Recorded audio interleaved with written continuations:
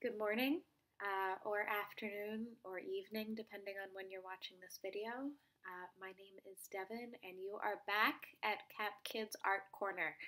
We have a fun art activity today for you, but first, I wanted to take a second to talk about anxiety with you guys. What is anxiety? Anxiety is feelings of fear or nervousness or being scared. All of those are very normal feelings, but when we have anxiety, sometimes those feelings feel really big, sometimes they feel unmanageable. And as we've talked before, anxiety sometimes lives in our bodies a little bit. I know I've been experiencing a lot of anxiety recently just because of being stuck at home and not being with you guys, not being able to do some of the things that I miss that I like to do. So I wanted to talk about anxiety for a second because oftentimes when we have these big feelings, it feels like something's wrong. It feels like something's not normal. And I wanted to take a second to talk about how normal anxiety is. Anxiety is adaptive, which means that our ancestors way back, when we were cavemen, they needed to experience fear because it kept them safe, right? So if we were walking in the woods and we saw a bear, our anxiety would tell us to do one of three things. Fight, maybe yell at the bear to try to scare him away. Flight, which means running away from the bear, or freeze, which means not moving at all. So we have these fear responses that are built way down in us from back when we were cavemen, and those responses are fight, flight, and freeze. And those things keep us safe. But sometimes our anxiety tells us that we're in danger when we're actually not. So our bodies tell us to fight or flee, or freeze when we don't actually need to do these things. And that's where it comes in handy to be able to recognize whether there's real danger or not. Because anxiety often tells us that there's something to worry about when there isn't. And I wanted to share one of my favorite coping skills. We've talked about coping skills before, I believe, things that you can do to make yourself feel better. One of my favorite coping skills to deal with anxiety whenever I feel nervous or anxious. So as always, we want to take a second to check in with our body. Let's take a couple deep breaths, just in and out, in.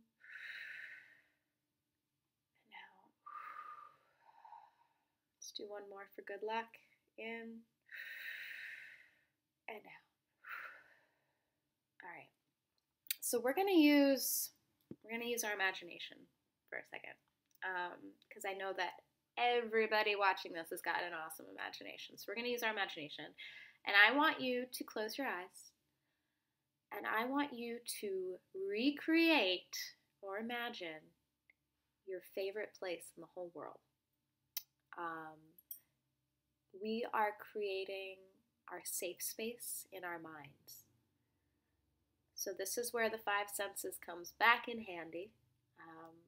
When you think of this space, I don't want you to just think about how it looks. I want you to think about the sounds that you hear when you're in this place. I want you to think about things that you can touch when you're in this place, how those things feel. Are there any smells that come to you? You are recreating this space in your mind. So take a second and do that. Now, how is this helping? This helps you because when you go to that safe space in your mind, you are reminding yourself that you're speaking to your anxiety, right? Oftentimes in my work as a therapist with kids, we talk about the anxiety bully, right? So the anxiety sometimes tells you that something's wrong when it's not, and it gives you things to worry about that we don't necessarily need to worry about.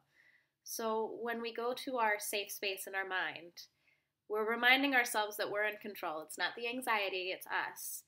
And that we have the power to create that safe space for ourselves, even when your actual surroundings might be overstimulating, they might be loud, they might be upsetting, they might just be a little bit out of your control and uncomfortable. But you always have your imagination, and you always have that safe space in your mind to recreate and to go to. So, as always, I really want to hear from you guys, so if you want to shoot me an email, I just realized that because these videos are for kids, there isn't commenting on the videos on YouTube, so I apologize for that. But you can shoot me an email at devon@capkids.org. Tell me about your safe space. I would love to hear about it. And now I'm going to have you press the pause button, make sure you have all the supplies that you need for this art activity today. There should have been a list at the beginning of the video, but I will tell you again what we need. We need some paper. We need a paintbrush. Larger paintbrush is probably better for this activity. We need a styrofoam plate, and we need a pen or a pencil. And did I say paint? If I didn't say paint, you need that too. As many colors as you want. I think I'm just going to be using 1 or 2 colors today, but you are the artist, so there's no wrong answer. It's up to you. All right, check back in with me in a minute, and we'll get started on our printmaking activity today. Welcome back. Let's grab our styrofoam plates. You might notice mine is not a plate. Mine is actually a paint tray that I've cut the edges off to use. But a plate is going to work just as well as anything else, but you got to make sure it's made of styrofoam, because what do we notice about styrofoam? Styrofoam is really easy to kind of carve into, and that's exactly what we're going to do today. We are going to kind of make our own stamps. So let's think about what we want to draw a picture of. We're going to start real simple. I am actually, you know what I'm going to do? I am going to draw a picture.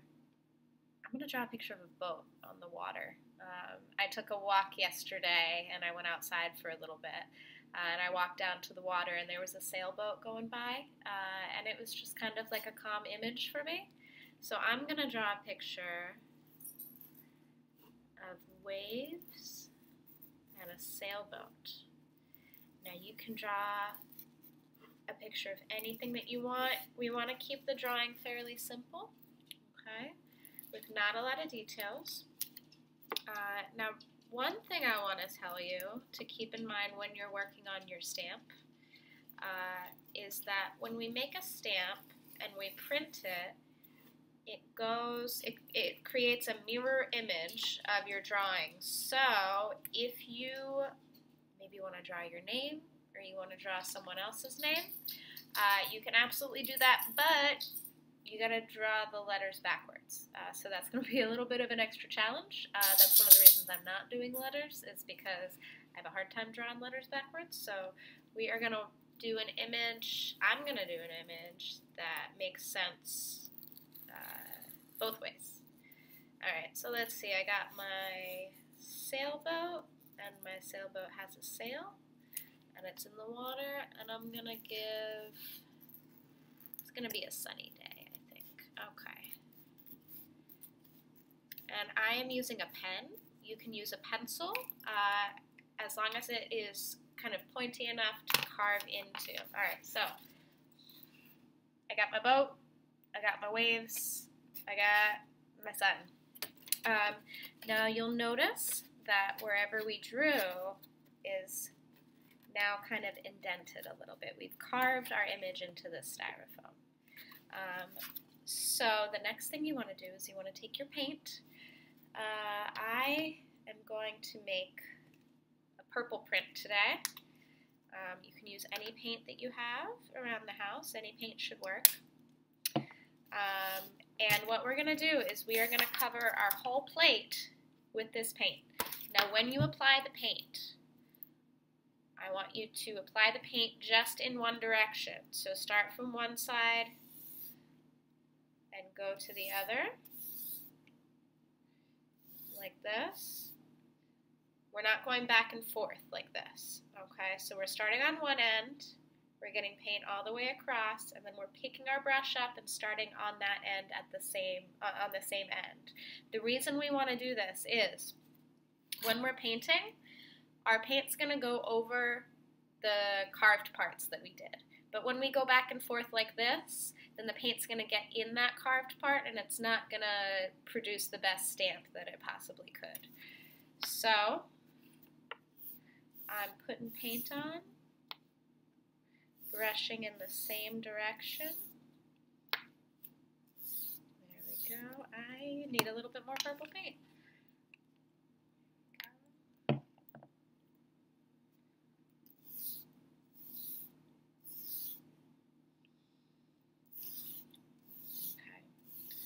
Now when you're applying your paint, take a look and see if maybe your paint's a little bit watery and it's getting in the creases of the drawing that you just did. So you also, when you're finished applying paint, you have the option of going over your drawing again to kind of get some of that extra paint out. That's what I'm going to do, just to make sure that it turns out as well as it possibly could. So what I'm doing now, let's see if I can help you guys see a little bit what I'm doing. Okay, so I'm going over the drawing that I already did and kind of carving these little pieces out. There's a little bit of paint collecting on my pen, so I'm kind of wiping it off on a paper towel that I have next to me.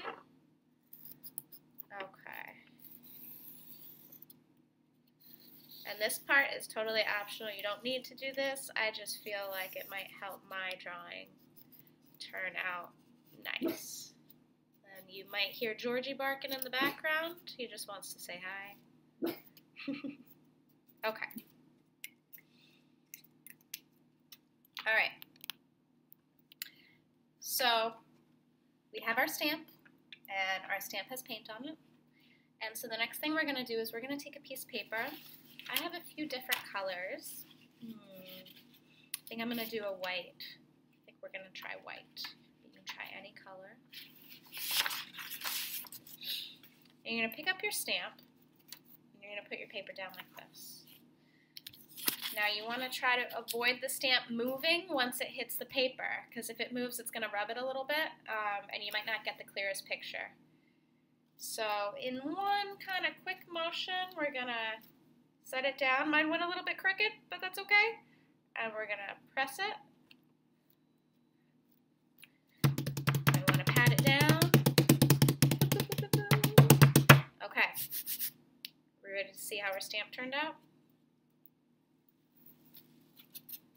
It turned out pretty good. I lost the sun a little bit, but that's okay. Do you guys want to see? There we go.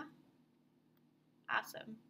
So the cool thing about this is that this stamp is now something that you can reuse. So if you want to go into the sink and wash the paint off and make another stamp with a different color, or even take a big piece of paper and make a bunch of stamps in all different colors, kind of like Andy Warhol-ish. If you guys like Andy Warhol or know him, he's an artist that did a lot of printmaking. You can do something like that. But that is how you do printmaking at home. As always, I'm really happy that you guys are here watching the videos, creating art. If I can ask you to do one thing for a checkout, I want you to think of one nice thing that you can say to yourself. Oftentimes we forget to be nice to ourselves, and I think that's also a really important part of managing our feelings, is being kind to ourselves. So you don't even need to say it out loud. Think of something. Think of a happy thought that you have about yourself. No, Georgie's made an appearance. Hi, G. Think of a happy thought that you have about yourself. Maybe you know that you're really good at basketball. Maybe you're really creative. Maybe you're kind. Maybe you enjoy being helpful. Maybe you're a good friend. It's important to say these things to ourselves because it helps improve our relationship with ourselves, which is a very, very important thing. Thank you as always, and I hope to see you guys soon. Have a great day.